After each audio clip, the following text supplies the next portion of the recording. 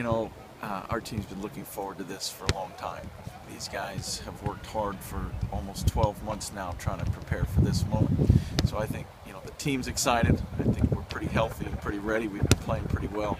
So again, I think it's what we've all been waiting for. They're a tough team, maybe the most physical team in college soccer. They work incredibly hard. They're not afraid to hit you, foul you, bump you, knock you around.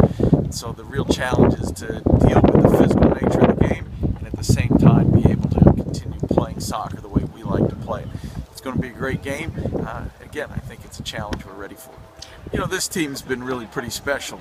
Right from the opening game, we've played really well. They've played hard every game.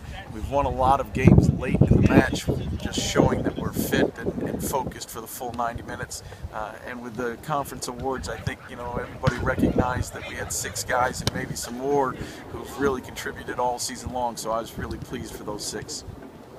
Well, now pretty much we want to win out and obviously win the conference tournament, and we got to take it one game at a time. The good thing with Charlotte, we know what we're going to get is they're just going to run and work as hard as they possibly can. So if we match their intensity, I believe that we have the skill and the talent to outplay them on the field.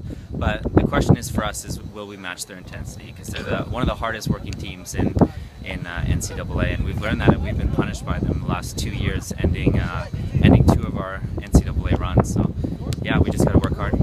Yeah, we've had an awesome season. We started off super strong, and I think our first weekend, winning 4-0 and 5-1 against High Point and VCU at the beginning of the year, just gave us a really good charge, and everyone was pumped up from that. And I think we had a huge confidence from that, which helped us throughout the season. And the difficulty right now is we've lost a couple recent games, 2 out of 3 with New Mexico and South Carolina, but we bounced back with Marshall. So what we have to do is get our confidence back and continue to just work hard and take it game by game.